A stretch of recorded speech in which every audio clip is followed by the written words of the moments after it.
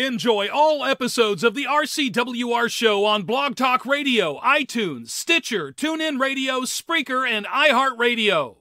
Interesting headline that I came across that I want to bring to you all's attention. I'm not sure if you all might be aware of this, as it is the 4th of July holiday weekend, and this literally came right before the 4th of July holiday. You guys know Anthony Cumia from Opie and Anthony?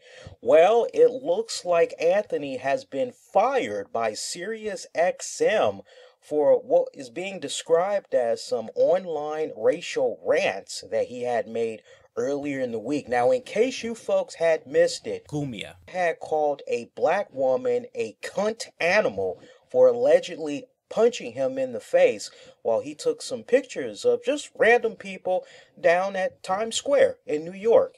He then went on Twitter, and I saw a little bit of the exchanges that he had expressing what all had came about.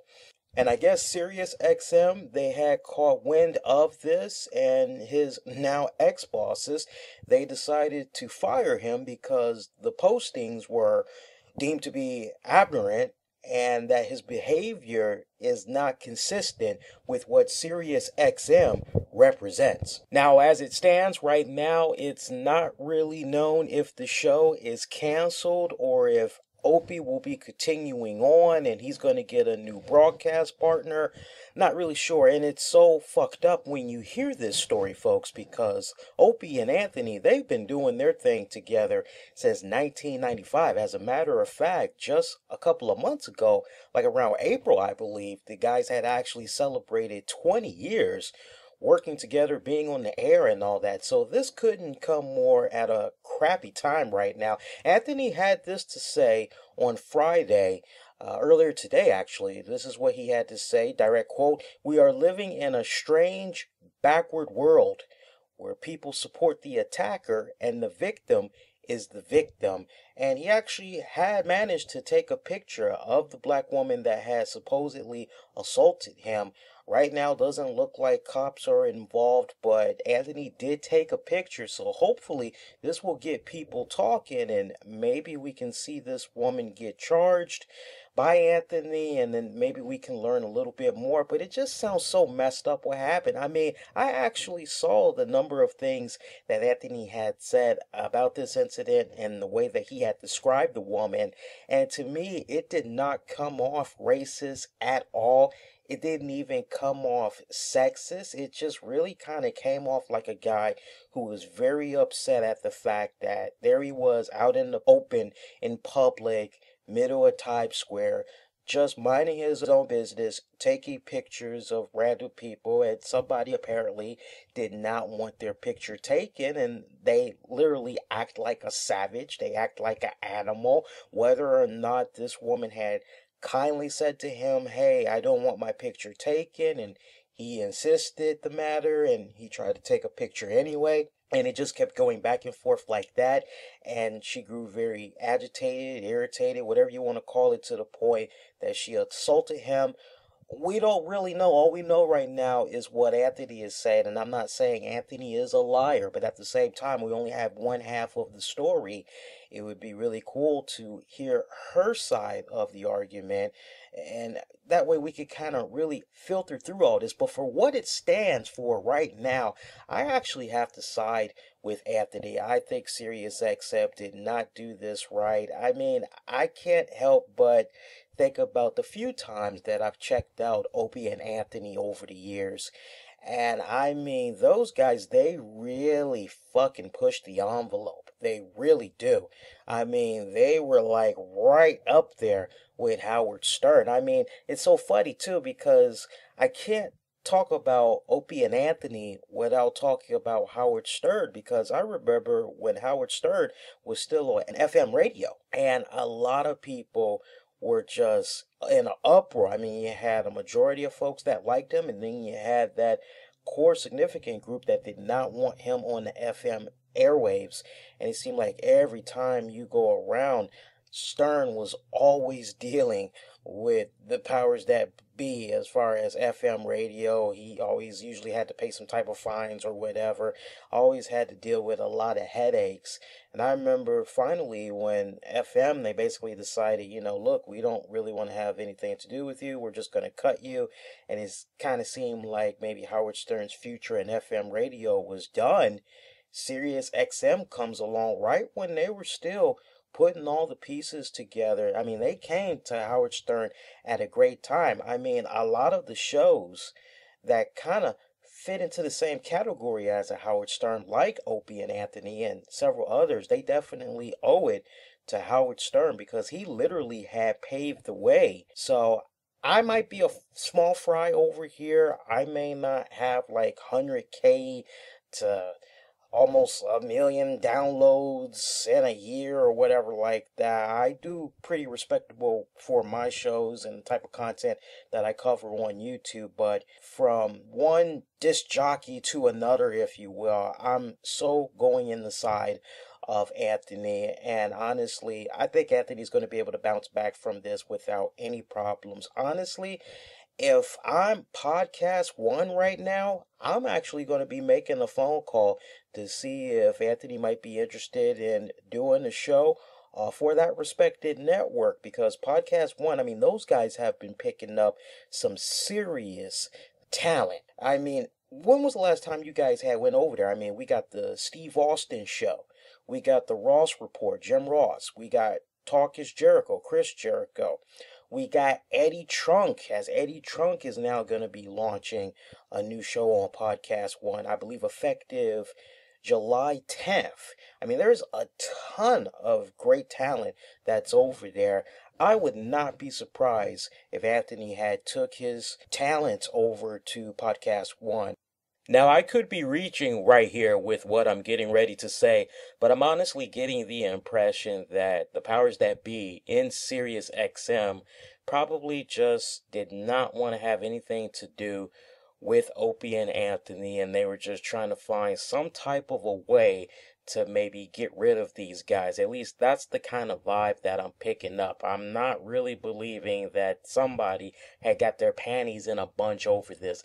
This just really comes off like some type of a personal attack to Anthony.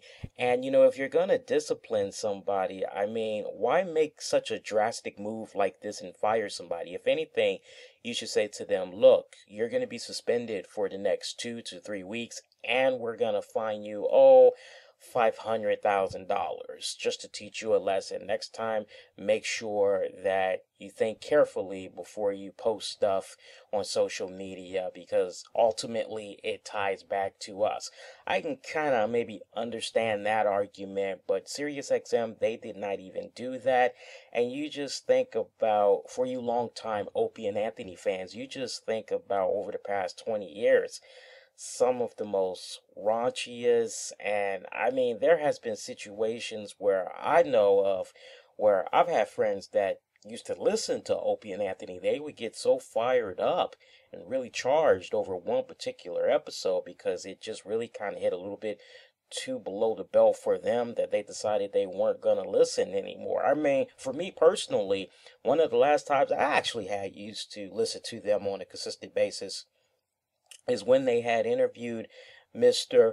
It's Still Real to Me, damn it! The kid that said that infamous line while he was at a wrestling convention. And I just remember how here this guy was on the phone with them, and he's generally trying to have a nice conversation with them and let them know about his experience at that wrestling event, meeting with all of those Hall of Famers and just really taking in the moment. He's breaking it down to them. He's trying to basically let them know what led up to him saying that, and they were just making fun of him, all types of jokes. I remember he actually had hung up on them, not once but twice. I think the second time they tried to call him back and they resumed, and I guess he just kind of played it off quietly or whatever like that. And the guy was smart. He knew he was being insulted, and he hung up. And I mean, it was kind of funny, but at the same time it was like, okay, this is kind of below the belt. This is a little messed up. That was like actually one of the last times that I listened to them because I just thought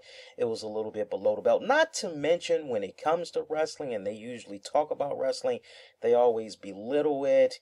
I mean, look, everybody's gonna be a critic, and it's one thing when you're able to kick back from a nice objective position where you're offering constructive criticism and all that. You're talking about what didn't work, but you're also offering ways on how things could have worked out. But I mean, these guys, they really were just the way they kind of came off to me. If they really were fans of the wrestling industry, it was kind of hard for me to tell because the few times that I checked them out and something wrestling related was going on, they were always trashing it.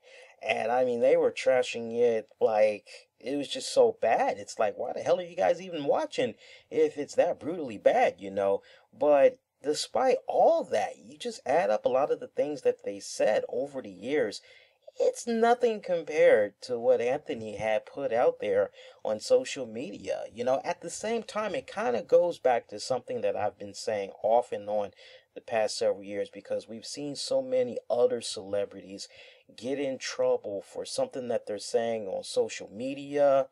I mean, you just go down the list. I'm sure if you do your own homework, you'll definitely be able to come across people that have a long, unfortunate, bad history with social media. It just goes to show you that you have to be careful what you say and how you say it. Even if you have your own respected Twitter account or Facebook or YouTube, it just has a weird way of coming back. And if it's a situation where you have a lot of sponsors that you're working with, brand affiliates or whatever, and they kind of get wind of that and they don't really want to be putting their money into you and they don't really want to be backing their money with you. They want to back it somebody else because they don't like the way that you're saying certain things. You got to watch it, you know, but at the same time, I still have to side with Anthony. I don't really think this man did anything wrong.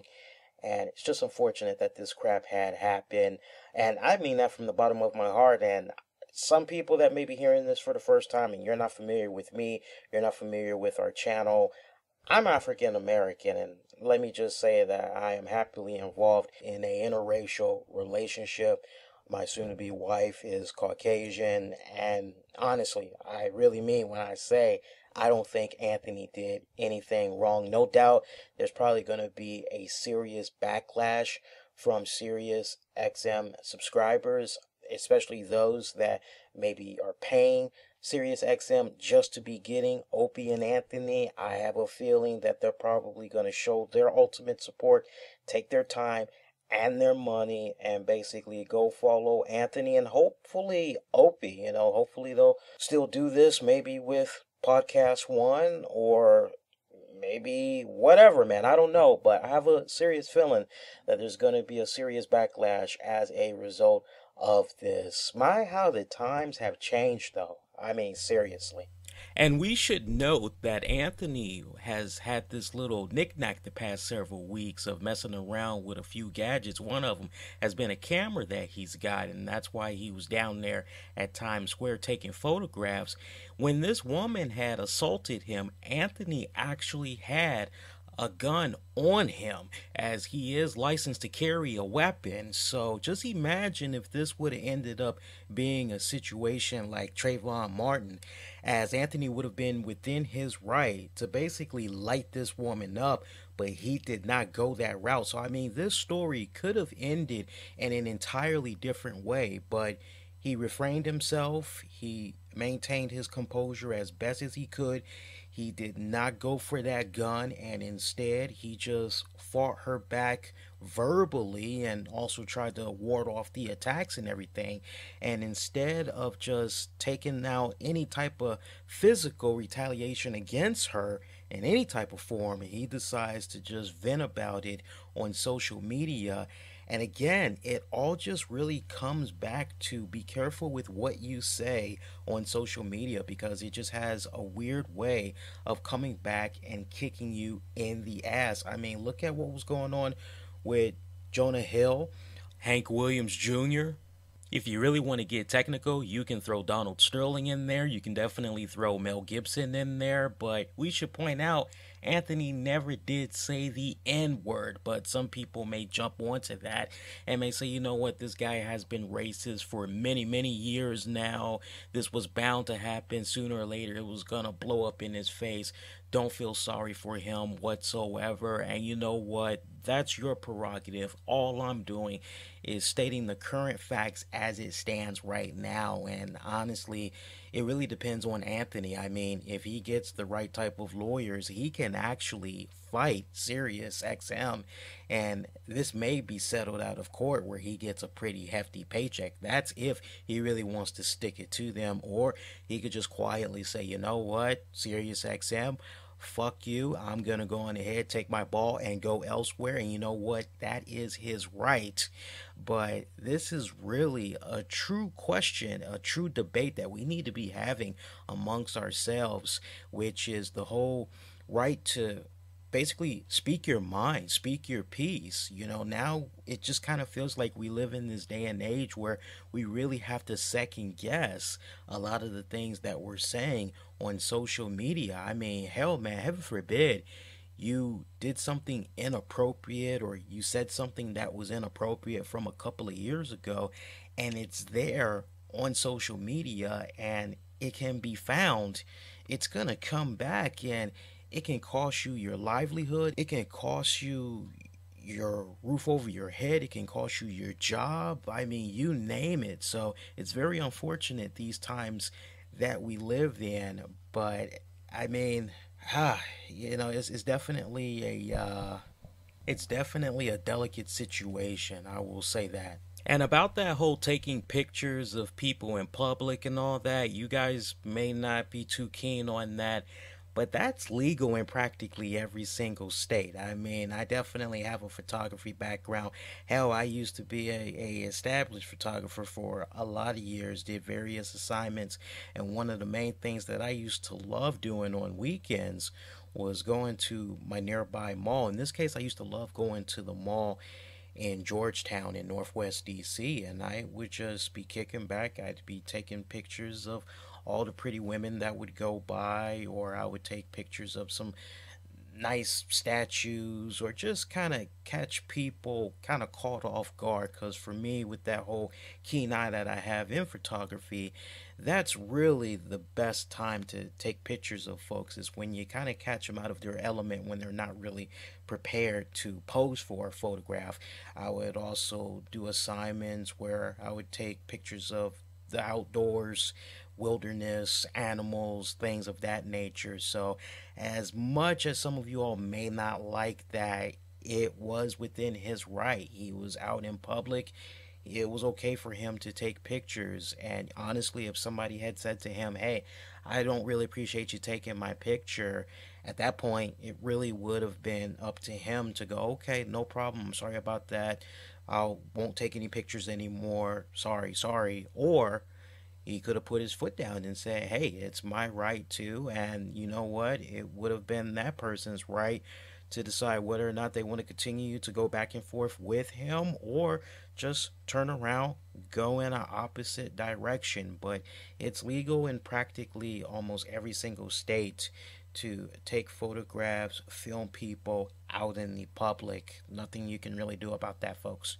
What do you guys think about this, especially you longtime Opie and Anthony fans? I definitely want to hear from you guys. Sign off, post your comments down below. Let me know what you all have to say with regards to this. If you disagree with anything that I've said, feel free to post your comment down below. I mean, it's okay to disagree, but definitely go out of your way to post a comment down below. Let me know what you think of this matter, and we'll definitely follow up on what you all have to say on a future episode of the RCWR show once we've gathered enough feedback from you guys. And hey, if it's your first time checking us out, I'd love to have you subscribe to us so that you never miss out on all the great content that we do for you here on a weekly basis. Whether it's breaking news, giving you guys some great reviews, or doing some really insightful interviews. We do a little bit of everything here on our channel. So do go out of your way to hit that subscribe button. Make sure you give this piece a thumbs up, and you can share this a number of ways.